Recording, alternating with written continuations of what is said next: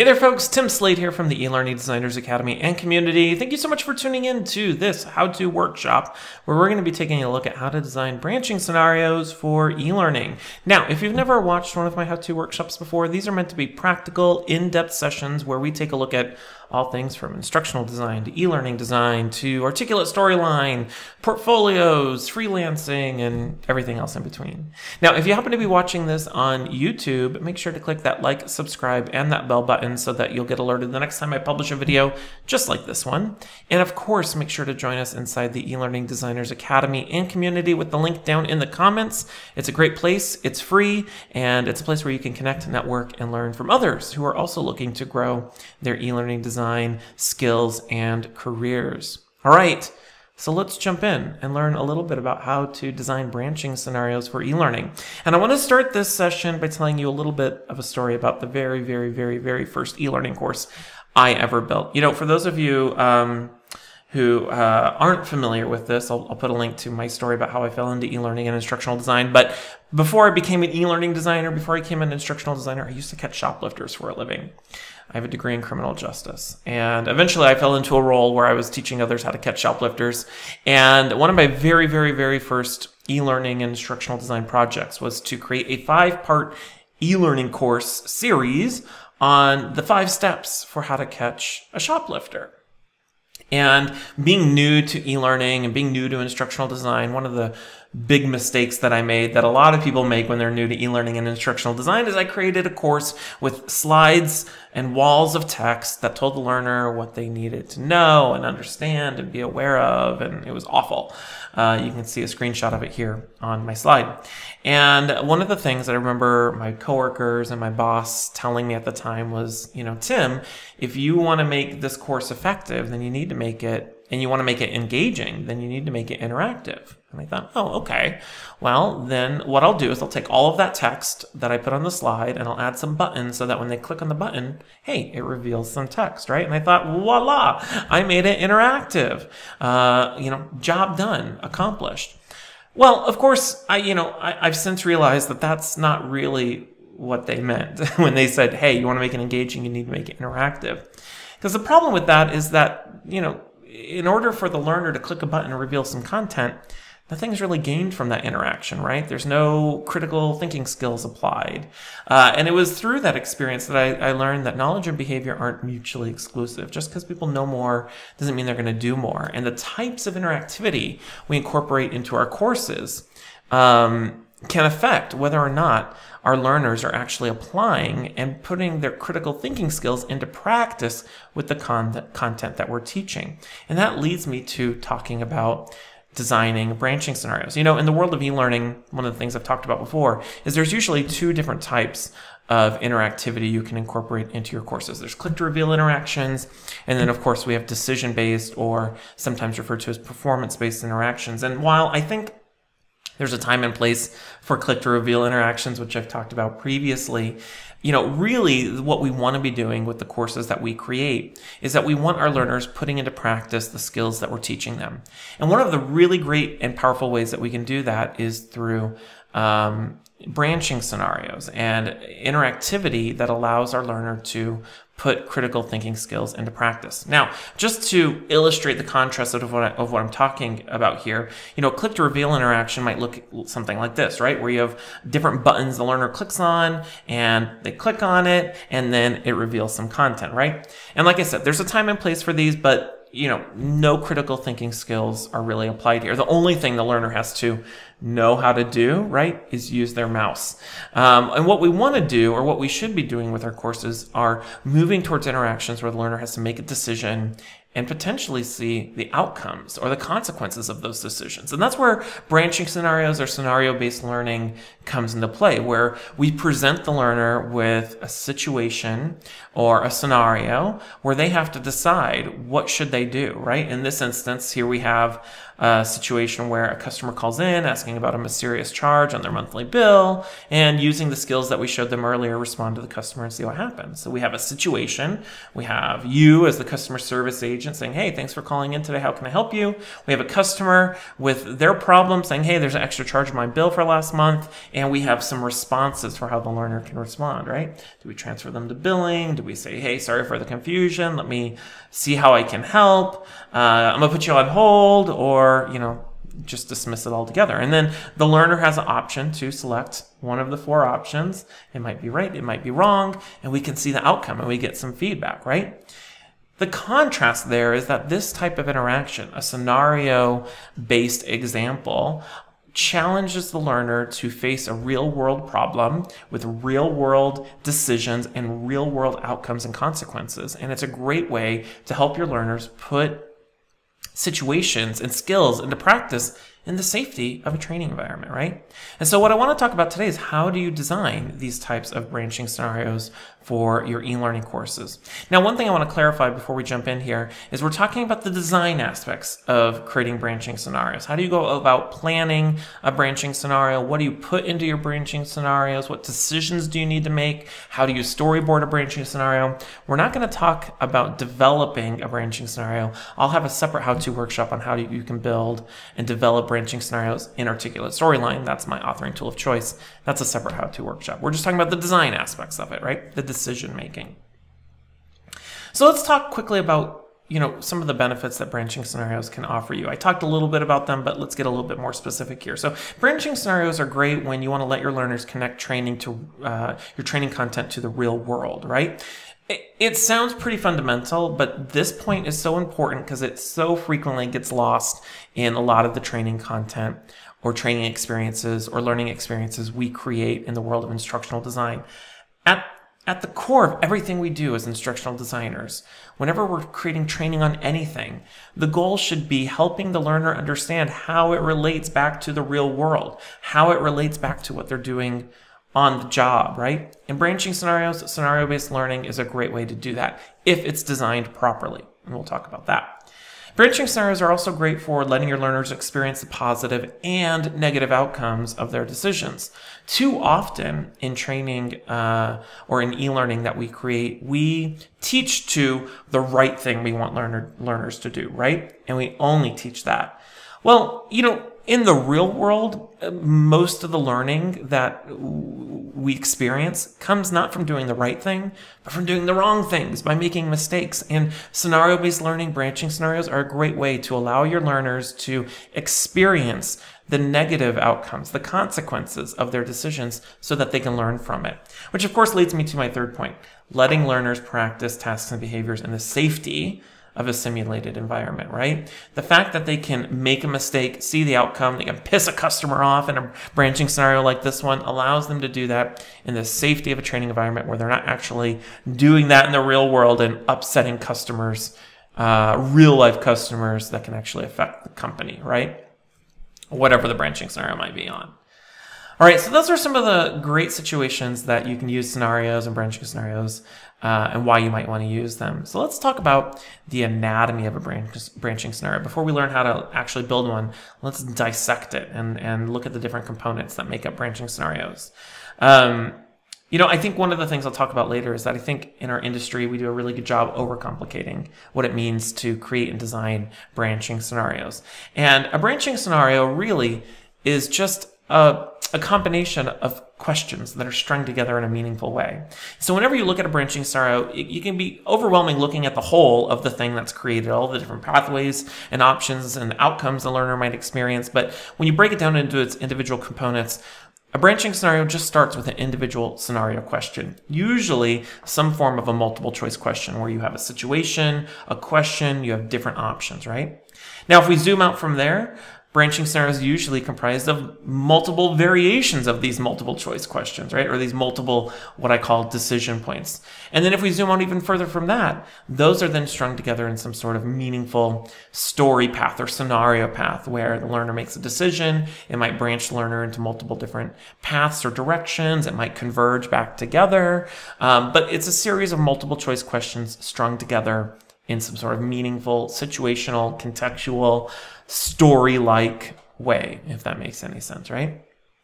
Now let's zoom back into the individual question, and we'll take a look at this real world example that I was showing you earlier, and let's look at the different elements here, right? Just like you have different components that make up a traditional multiple choice question or assessment question or knowledge check question, whatever you want to call it, those same elements tend to exist in branching scenario questions as well. So for example, we have the question or situation. Oftentimes in branching scenarios, the question isn't really positioned as a question. You might have the part like, how would you respond or what would you do? But it also includes the situational context. And that's the important thing about scenarios, is that it has to have some sort of situational context in which the learner is making some sort of decision. So we have the question, the situation. In this example, we're helping a customer with a mysterious bill or charge on their bill. And then, of course, down below that, or somewhere on the slide, we also have the options. These are the different pathways that the learner can choose from, the different decision points where they can decide, in this instance, how do they want to respond to this customer, right? And then, of course, depending on those options and the distractors being the incorrect options, we also have outcomes and feedback, right? The other thing that makes a branching scenario question different from, say, a multiple choice question is that we not only give the learner feedback about the decision that they made, but we can also see the outcome of that decision. So in this example, the learner gets it wrong. You can see there on the left, we have some feedback, and then on the right here with our customer, we can see the outcome of it. In this instance, the customer does not want to be put on hold because they've been on hold for 10 minutes. So we're experiencing the consequences of our actions. Now that's a simplified example of a branching scenario question. And I'll show you some real life examples that go into a little bit more detail, and you can see how it can branch into different pathways a little bit later. So that's the anatomy of a branching scenario, specifically the branching scenario question. The next thing that we need to address is how do you actually go about designing your branching scenarios?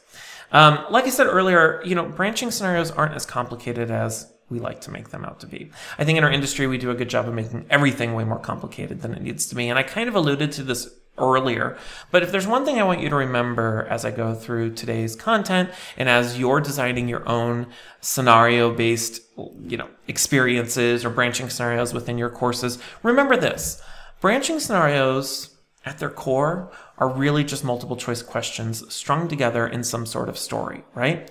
They're multiple choice questions that are strung together in a story, and they oftentimes build off of one another. So you have a multiple choice question that links to or branches to another multiple choice question, or a series of multiple choice questions that relates previously to the one that they had just experienced, and then so forth and so on. And they might have different outcomes, or they might go in different pathways. But at the end of the day, they're just multiple choice questions that are presented in a interesting story-based way or a contextual way. And I'll show you a bunch of different examples of that as well. So how do we design branching scenarios specifically for e-learning? Well, I'm going to talk about three things that go into designing branching scenarios, and we can go down a really deep rabbit hole talking about the different considerations for types of feedback or how many branches you should have, and I'll give some guidance on it, but we're going to keep it at a high level, some of the high level considerations or steps that you need to take when designing a branching scenario. So the first thing you need to do is identify the decision points, right? You have to be able to identify what is it that we want the learner to be able to do on the job, and then how do we map that back to individual decision points, questions that we're going to ask the learner in our e-learning course. So like I said earlier, in this example, we have the situation, we have the question, and then down below we have the different options that the learner can choose from, and that makes up an individual decision point. So how do we identify those? Well, the first thing that we need to do is work with our subject matter experts. That's always the first thing we need to do, because they're going to be able to help us identify and understand the behaviors our learners need to emulate on the job. And this is a really important point that you have to understand about designing scenario-based learning, is that it's not about identifying what do learners need to know or understand. It's about identifying the decisions, the actions, the behaviors, the tasks that learners need to make on the job. One of the things I've talked about before is that I never use the word know with my subject matter experts, K-N-O-W. I never say, well, what do they need to know or understand or be aware of? I always say, what do people need to do on the job? What are the behaviors they need to take on the job? What are the decisions they need to make on the job? If you can start asking those questions, then you can start identifying how those map back to individual decision points that you need to then simulate in some sort of branching scenario. The other thing you need to identify is the situational context. In what situation are they making these decisions, right? It's not good enough to create a scenario or a question that asks the learner, what's the proper way to greet a customer? No, maybe it needs to be, what's the proper way to greet a customer when they call and they're really angry, right? What is the actual situational context in which the learner is applying these skills or are applying these skills in the real world, right? I think back to, I used to be the director of instructional design at GoDaddy, and actually I have some examples from GoDaddy that I'll show you later. And one of the things I discovered when I first took over that job is one of the things that we were training our call center agents to, we were training them to these idealistic situations about how they interact with a customer. So let me give you an example. One of the things that we would teach them when a customer would call in and maybe they want to build a website for their portfolio or something, we would design these scenarios where the customer would call in and say, hi, I'm a small business owner and I'm looking to build a website. Can you help me? Right? Well, that's not really how customers act. Those aren't things that they really say when they call in. And we were designing scenarios and training towards situations and contexts that didn't actually happen in the real world. So when I say identify the situational context, I'm talking about the real things that your learners experience on the job. Going back to the GoDaddy example, the real thing that they experience on the job when a customer would call in is it would be, yeah, my website's down and I can't figure out how to get it back up. Help me. Well, how do we train to that is very different than how do we train to, hi, I want to build a website. I'm a small business owner that fits this particular customer category. Help me, right? It's totally two different situations. So you want to identify the real situational context in which your learners are applying these behaviors and tasks so that you can be as realistic as possible in your scenarios. We'll talk a little bit more about that later. I know I went down a little bit of a rabbit hole there with that story, but it proved my point. All right, one of the really great ways that you can identify the different decision points when you're designing branching scenarios is by conducting a task analysis more so than create an action map. Now, let me talk about a task analysis first. If you're not familiar with conducting a task analysis or performing a task analysis, it's a real methodical process that you go through to dissect and reverse engineer a procedure, a best practice, so you can identify each of the individual steps, tasks, and subtasks that go into performing that particular procedure. Now, in my opinion, tasks analysis work really well with procedural behaviors, things that have well-defined steps and actions that the learner needs to take. They're not really great for behavioral procedures or tasks that they might be performing on the job. But if you are creating something that has a very specific systematic process, a task analysis might be a great way to do that. On the other hand, Action Map is another really great tool process you can use that is great to perform in collaboration with your subject matter experts to reverse engineer and backwards design the different behaviors your learners need to perform on the job to achieve a specific goal. And I did a whole separate how-to workshop that I'll link to below or up above on action mapping. But to give you a quick overview, action mapping is just a quick it's not quick. I meant the overview I'm going to give is quick, is a backwards design process where you start with a specific goal that you're looking to achieve. And so in this example, maybe the goal we're trying to achieve with our training, the business goal, is to increase customer service scores by 10% by end of year, right? So if that's our goal, then what we need to identify outside of that are the different behaviors, actions, steps, tasks that our learners need to do on the job to achieve that goal, right? So that might be asking probing questions to understand the customer's needs, matching the customer with the right product that fits their needs, explaining the product benefits to the customer, or maybe it's overcoming, common customer objections to closing the sale. And then what we can do from there is identify the different types of training activities that we might design to help the learner practice those behaviors. But identifying those behaviors and how they map back to a specific business goal is a really great way to figure out each of those decision points in collaboration with your subject matter experts. Okay, so how to design branching scenarios. First one, identify the decision points. Once you've identified the decision points, then what you want to do is identify the common mistakes and the outcomes. And this is perhaps, in my opinion, the most important And it's oftentimes the most difficult part of designing a branching scenario. If you've ever written assessment questions before or created, detailed knowledge checks or quiz questions, writing the distractors or the wrong answers are typically the hardest part of it. And that is also true when you're creating scenario-based questions. So just to be clear, the mistakes or the different options the learner can choose from, going back to this example, are all those different responses you see down there across the bottom, right? So there's different ways that the learner can respond, in this instance, to our upset customer. And, if they choose the wrong answer, we also have some feedback and we have the outcomes.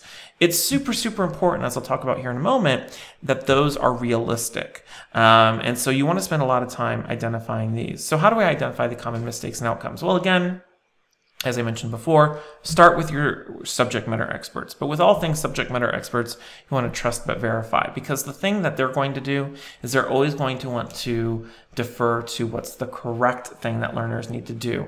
But what we're really wanting to explore here are the mistakes, the negative things that learners are going to do and the outcomes of it. So work with your subject matter experts. They can help you. But one of the things I oftentimes recommend is talking to and observing your learners. If you can talk to and understand what mistakes they made when they were first starting on the job, or if you can observe your learners in the work environment and maybe observe new learners, new employees, and see what common mistakes they're experiencing on the job, then you can build those into the scenario and make them as realistic as possible, which of course leads me to my third point: be realistic and plausible. That's the most important thing. So when you think about those, in this example, those 4 different responses that the learner can choose from, the most important thing is that they're all plausible. They're all things that can actually happen on the job, or mistakes that somebody might make. And the feedback or the outcomes that the learner receives are also equally as plausible. If you've ever taken a quiz that had really poorly written quiz questions, you can get the right answer without knowing anything about the content, right? Because you have a question on, what's the molecular structure of water, right? And the answers are, H2O, which is the correct answer. And then we have, cork, iPhone, and I don't know, cheddar cheese biscuit, right? Clearly, those answers are not accurate. It's the H2O one that's accurate. And I know that's an extreme example, but you know exactly what I'm talking about when the distractors, the options are ridiculous, right?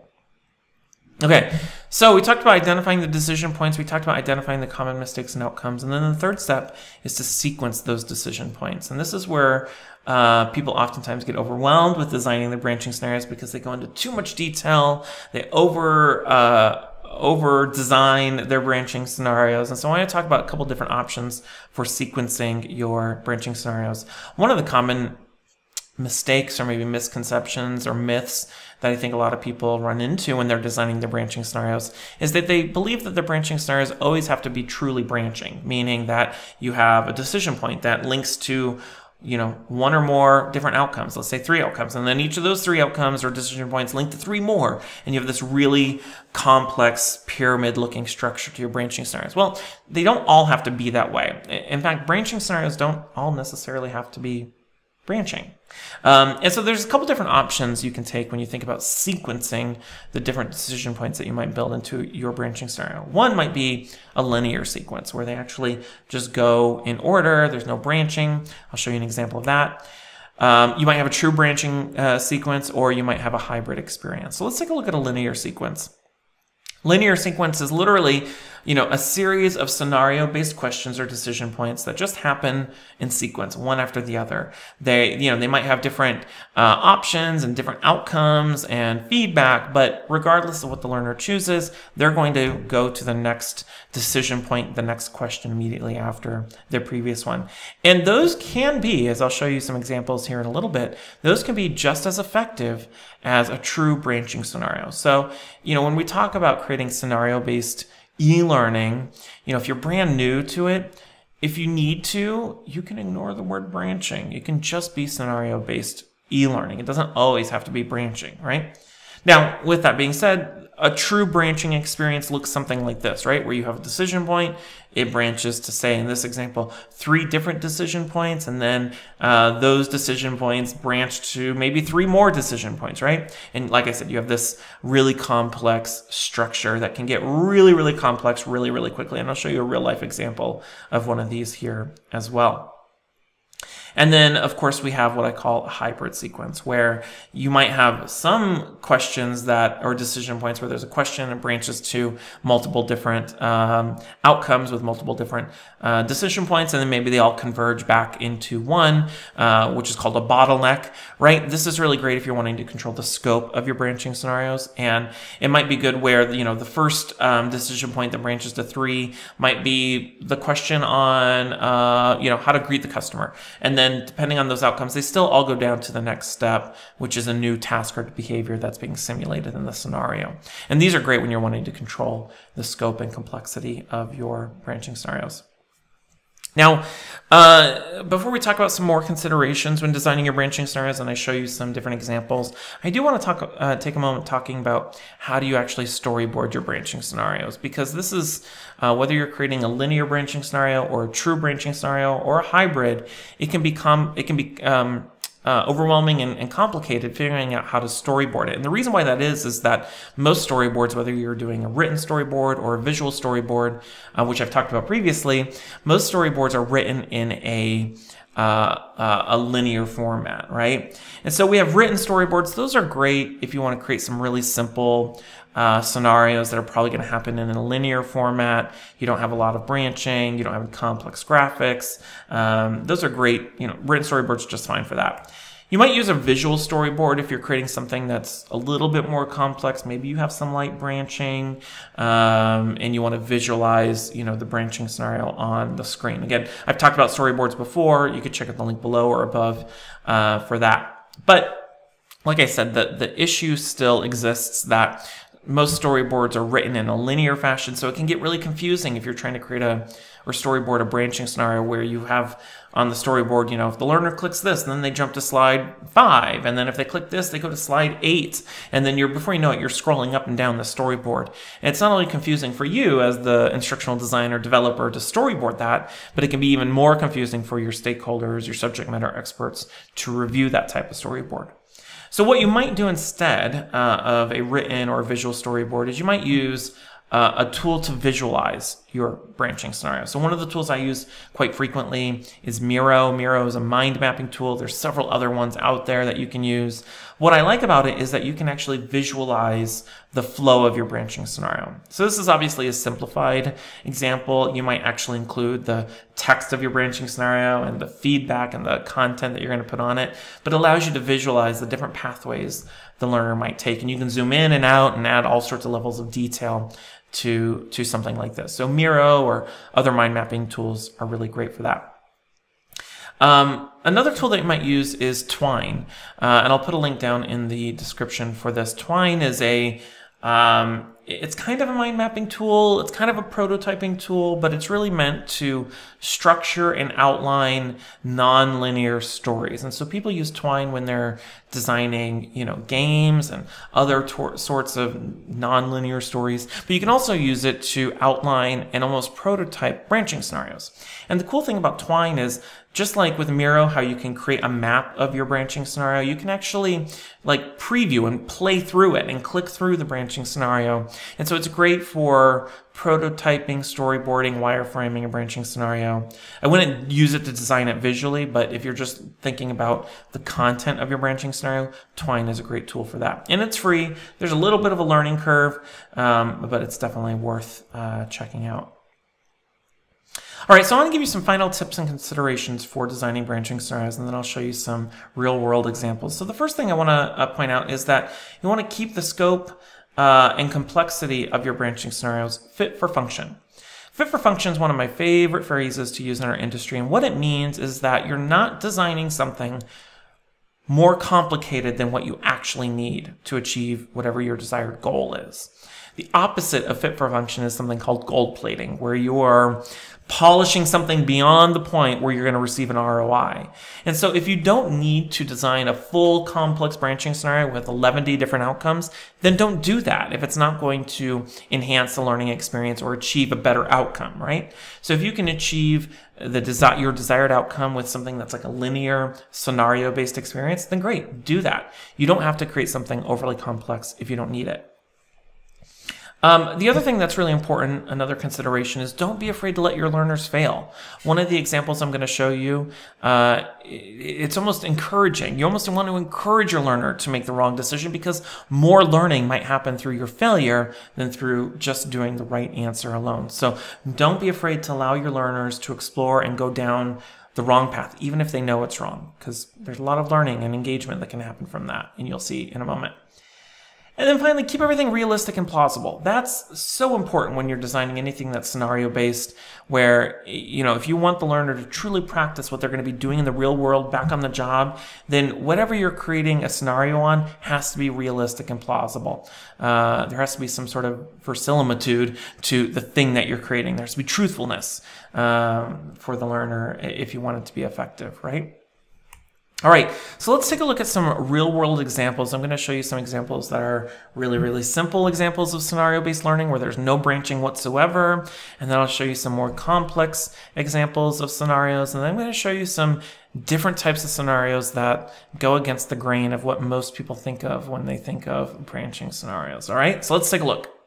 All right, so my first example here, this is from a compliance course that I helped design and create for a client a few years ago, West Virginia University Medicine. And this compliance course was on doing the right thing, maintaining a culture of diversity, inclusion, and respect. And like most compliance courses, there's a lot of content. It can be rather boring, but one of the things that we wanted to build into it were some really simple scenario-based questions where the learner had to practice putting some of these concepts into practice, identifying bias or harassment. And so in this example, I'll click through some of the content here. We're not going to read the content. I just want to click through to get to the scenarios here. Here's our menu. We'll go into this section about diversity and inclusion. Content, compliance content, legal stuff, HR stuff, right? Pretty stereotypical compliance course. But eventually we get to some questions like these, right? And one of the hallmarks of scenario-based learning, as I mentioned earlier, is that it's not just about asking the learner knowledge-based questions. It's about positioning content in the form of a scenario or position it situationally. And there's several different ways you can do that. And I think this is a good example of a hybrid between what would be a multiple choice question, but it's presented with some different situational context, right? So this one's really, really simple. There's no branching here, but it still, in my opinion, constitutes as a scenario-based question. So this question is it discrimination? Select all the behaviors you think could be examples of discrimination under our policy and then click the submit button, right? So in this example, we just have to read some simple situations and identify what is and what is not discrimination. So not selecting someone for the job because of their religious attire, is that discrimination? Yeah. Providing fair compensation based on experience, skills, and contribution? No. Not considering a pregnant woman for a promotion because she will go on maternity leave soon? Yeah, that's discrimination. Not telling an older employee about a job opportunity because they'll retire soon. Yeah, that's discrimination. And promoting a less qualified male over a more qualified female employee. That sounds like discrimination, right? Click submit. We get some feedback and we move on, right? Again, it's a multiple choice question, but it's presented in a contextual way, right? In that example, it leaned more towards multiple choice question, but it felt like, it had some scenario based elements. Again, same thing here. Is it discrimination? Calling a minority worker a derogatory name? Yeah. Providing reasonable accommodations for an employee with a disability? No. Teasing a coworker because of his or her accent? Yep. Saying happy birthday to a coworker? No. Telling a joke that degrades women? Absolutely. Forcing an employee to participate in prayer service at work? For sure. Click submit. Again, we get some feedback, right? All right. And then what we do is after we have those simple questions, identify, let's get a baseline. What is and is not discrimination? Now, let's put it into context, right? So we're building on what we just tested the learner on previously. So now we have some more situational stories. So in this example, we have Benjamin's story. So Benjamin's having lunch in the break room when he overhears two employees telling a joke, which includes a stereotypical anecdote about black women. Although Benjamin is white male and the joke isn't being directed at him personally, he finds it offensive. Do you think this situation could be an example of discrimination under our policy, right? So we have some different situations or decisions that Benjamin can make. So because Benjamin is a white male and the joke isn't directed towards him, it's not a violation. It's clearly not the right answer.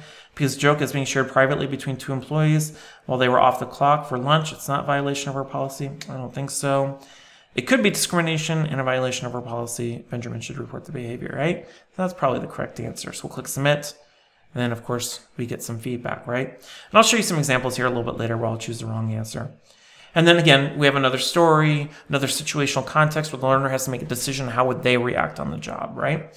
And we could, we could scale these types of scenario questions up and down depending on the needs of our learners and the needs of the course and the scope of the project, right? We could have built these out where the learner chooses the wrong answer and then there's an outcome or a consequence or a different situation. And these examples, these are more like I said, those multiple choice questions. They're presented contextually in a situation and a story. And there's still, different choices and outcomes. But the scope is kept pretty simple, right? Let's take a look at another example here. This example here is a good example of like a true branching scenario where there's a decision, different outcomes, and then it branches to different decisions and different outcomes from there. Now, this one's not a real project that was created for a real call center. This one was a demo one that I created years and years and years ago when I was first learning Storyline and teaching people how to use Storylines. So it looks a little bit dated. Some of the technical stuff doesn't work as well as it used to years ago, but it still is a great example. So some call center training. What I like about this one is this one includes some different personalization options or gamification options where the learner can, type in their name to personalize the course. This is a great example where the Storyline's text entry field is being a little funky because they used to be really funky. Sometimes they still are a little glitchy. But we can enter our name. We can also select an avatar. We'll go with this guy here, and we'll continue forward. We'll choose the scenario. Let's go with a billing question, and we'll go ahead and start our scenario. So here we go. We're a new call center employee. In this scenario, you'll be helping a customer with a billing question. The goal is to help the customer with their questions without escalating the situation, all right? So let's click begin. Here's our first decision point. Thanks for calling ComPay. My name is Tim. How can I help you today? And now we have our customer come in. Hey, Tim, I just got a bill and there's a $50 service fee. The rep said I wouldn't have to pay. How would you respond, right? So in this example, we have two options, right? So the first option, you probably misunderstood the guy, so there's not much I can do about it. Who'd you talk to? Or maybe we can do, well, that looks, well, let's look into that. Let me pull up your account. Do you remember who you talked to, right? There's two options here. Now, this is a good example where it's a true branching scenario. So no matter what option I choose from, there's going to be a unique response, unique feedback and a unique response by the customer. And how the story progresses will vary depending on what I select. Now, this is also a good example of letting the learner fail. Whenever I demonstrate this, I always like to piss off the customer personally. So we're going to intentionally get it wrong and see how mad we can make our customer. So we're going to say you probably misunderstood the guy. There's not much I can do about it. Who'd you talk to? So let's select that. And look what happens, right? Our customer, her face changes, it gets a little orange, it's, representing a little bit more anger here. And she says, well, how am I supposed to remember? You're the ones with all the records. All I know is that he told me I wouldn't have to pay because of some promotion. I'm not paying it. And we get some feedback. Be careful with your words when responding to customers. We're there to help. Let's continue the scenario and see how we can de-escalate the situation, right? All right, so now we have two more options we can choose from. You can say, listen, don't get mad at me. I didn't cause the problem. Hold, please. Or, you're right. Oh, I'm sorry. Let's look into this and see what I can find in the system. May I put you on hold while I research this? Well, I want to piss off the customer. So we're going to select this one. We're going to say, don't get mad at me. We're going to put her on hold. And now she's red. She's fuming, right? Well, that's your problem. Ugh. And then we get some more feedback. Try not to take the customer's frustration personally.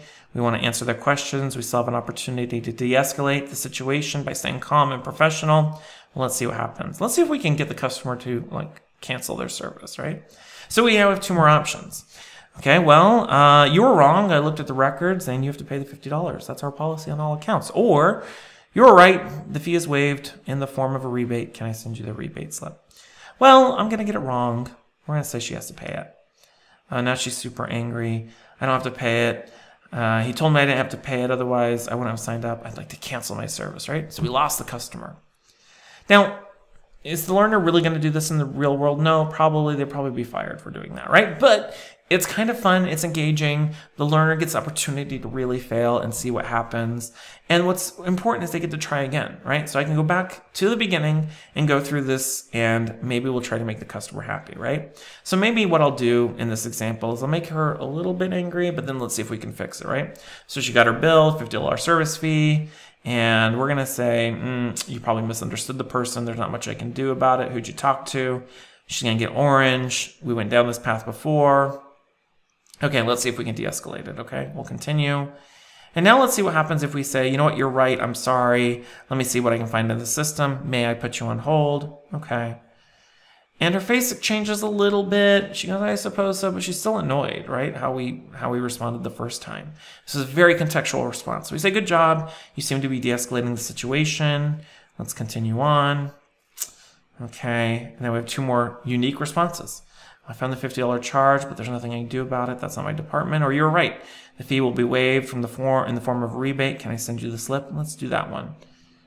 Okay. She's green, but she's still, a little upset. She says, I think that'll work. Thanks for all your help, right?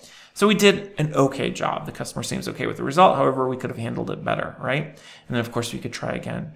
So this is a good example of a true branching scenario. And I think in this example, there's like 27 different outcomes, depending on the different options that the learner chooses through all of these different decision points. And this is complex, right? This would be complex to build because there's all sorts of different pathways the learner can choose from. But it's a good example of a true branching scenario, right? Okay, so that's a good example of a customer service sort of interaction. What I want to show you now is an example of some scenario-based learning that doesn't align with what I think most people think of when they think of a traditional branching scenario. I think one of the I'll say mistakes that we make in our industry is when we think of scenarios, we always think of person-to-person interactions where there's a customer service agent or customer service person interacting with an angry customer or 2 people talking. And the truth is not all scenario-based e-learning interactions or branching scenarios have to be about customer interactions. It's not about a person-to-person interaction. It's about decision points that the learner has to make, right? And so this example, this is a GoDaddy example on security awareness. This was a compliance course. And what I like about it and what I love about it is it's all scenario-based. All of the content is taught through scenarios. And they're not scenarios that are involved interacting with another person. They're scenarios that deal with different decision points the learner has to make throughout their day to maintain security, data security on the job. So I'll show you this. I'll go and click Start here. We have some opening content about the importance of data security at GoDaddy. I'm not going to make you read that, so we'll click OK. And we have our main menu here. Maybe what we'll do is identify, recognizing phishing attempts. So I'll click Go here. And again, we have some content about the importance of data security at GoDaddy. I'll go ahead and click Start here. And we have an interaction here. Oh, and we have an email, right? So this one is an example where we're going through a different type of scenario. It's not an interaction. We're going to be opening up an email. So we'll click on this email. We have an email here, and we're asked to, what would we do? Does it look fine, or should we alert security? So let's read it here. So it's about our asset management system updates from somebody here, our chief financial officer. So he says the finance department is working on updating employee records to a new asset management system for the upcoming year. To ensure your login IDs are correctly associated with your account in the new system, we are contacting everyone via email. We're also requiring every employee to confirm their bank account and routing numbers so we have the most up-to-date information for tax purposes. Please respond with your correct bank account and routing number. Does it look fine, or should we alert security? Well, I think we should alert security on this one, right? Good catch. There's some red flags in this email that suggest it could be a phishing attempt. Let's find out what those red flags are. So we'll click Next here. Now that we've identified the email as a potential threat, read the email again and click on the phrases or email fields that are suspicious red flags. So now what we do is we've identified it's a suspicious email. That was pretty simple.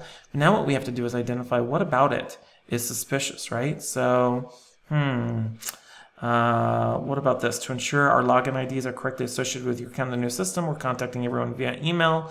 What's the red flag here? Contacting via email, I would say. Yeah, that's right? GoDaddy would not ask you to supply bank information through email.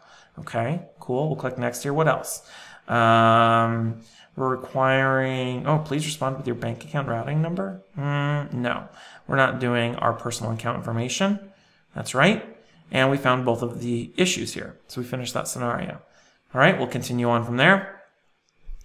Oh, we have another email. So I'll click on this one.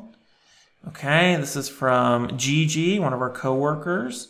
She needs last minute help, and she says, I know this isn't a lot of warning, but I have a doctor's appointment tomorrow morning, and Dave was supposed to cover for me. Turns out he thought I meant next week, and I don't have anyone else who can fill in. Since I did you a favor last week, can you let me know ASAP if you are available to come in early tomorrow? Dave feels bad and said he would switch shifts with you some other time if you could help. Please let me know, blah, blah, blah. I think there's nothing wrong with here. This one looks fine. So this is a good example where we're incorporating normal situations. The learner doesn't have to do anything with, right? So that's totally fine. Let's continue on. We have another email. Click on this one. Okay, so this one's from notifications@security12.com. That looks weird. We recently blocked a sign-in attempt on your account. Click on this link. We're going to alert security. Okay, so good catches. Let's find those red flags here. Let's see. I think this is a red flag. This email looks weird. So, yeah, email domain is security12.com. That's right. They would never email from that. Okay, what else is a red flag? This URL that we have to click on. Asking you to review your activity. The hyperlink provided looks suspicious. And that's right? So again, we're going through these decision points and we're making decisions, seeing the outcomes. Good work. We found all the red flags. Let's continue on. Now our phone's ringing. So I'll go ahead and click on our phone here. And we have this person calling. This is Jessica. I'm a designer with Phometrics. I met your advertising manager, Emma, at the conference last week. She gave me her business card, but I seem to have misplaced it. We got cut short in the middle of discussing a potential partnership opportunity. She asked me to call her to follow up. Could you please give me her email and phone number so I can get in touch with her? The opportunity is time sensitive, so I need to reach her ASAP, right? So what should we do? Provide the information, decline the request. Well, let's get it wrong. Let's provide the information. We get some feedback, not so fast. Let's look at the 3 red flags. Okay. So we identified that we should have alerted security. Now let's look at the red flags. Well, the opportunity here seems time sensitive. That's weird. Yep, the opportunity is vague. Oh, it's creating time pressure. That sounds right. We get some positive feedback about why that might be suspicious. Okay, that's not a red flag. She asked me to call her follow-up, right? So that might be an issue. She's asking you instead of Emma. That does seem weird. Okay. And then can we give her the phone number and email? So let's select that. Then requesting the contact info. That's a red flag as well, right? So we identified all the red flags. We did it. Okay. So we have another phone call. Let's go to the main menu.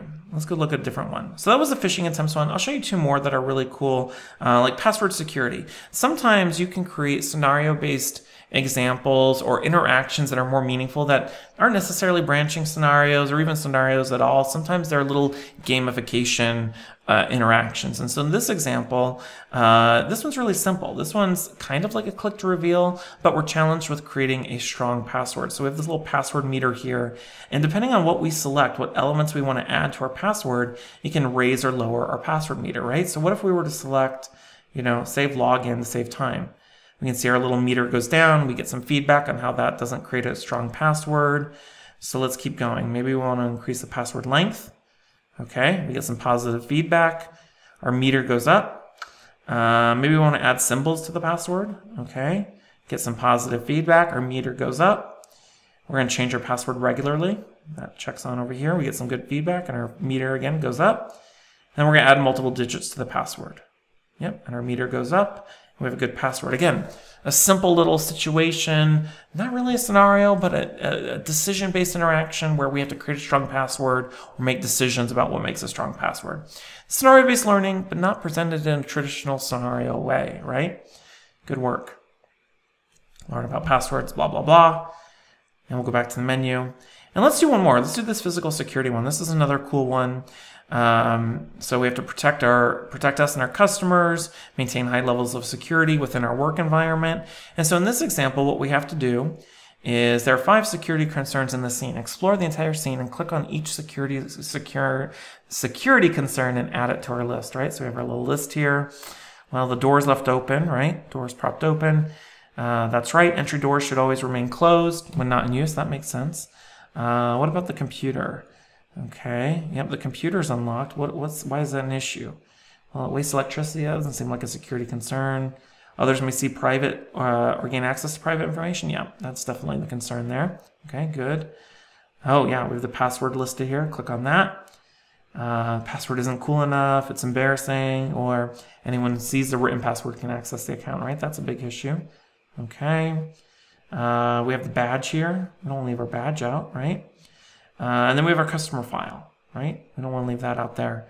And now we found all of the issues. Again, challenging the learner to observe, use some critical thinking skills, even if it's such a simple scenario like this one, right? We found all the security risks. All right, so that's a quick overview of how to go about designing branching scenarios for e-learning. What I want you to remember is that, not all branching scenarios have to be truly branching. They can be as simple or as complex as you want them to be. And if there's one thing I want you to remember as you move forward is that branching scenarios or scenario-based learning is really just multiple choice questions that are presented in a contextual or situational way. They're really far more simple than we oftentimes make them out to be in our industry. And so remember, make them as simple or as complex as you need them to be, keep them realistic and plausible, and make sure you allow your learner, or you give your learner realistic outcomes, consequences, and don't be afraid to let them fail as they go through your scenarios, all right? So that's it for today. Thank you so much for watching. As I mentioned at the top of today's video, if you happen to be watching this on YouTube, make sure to hit that like, subscribe, and that bell button so that you'll get alerted the next time I publish a video just like this one. And of course, join us inside the eLearning Designers community with the link down in the comments. It's completely free, and it's a great place to connect, network, and learn with others who are also looking to grow their e-learning design skills and careers. All right, my name is Slade, and until next time, I'll see you around.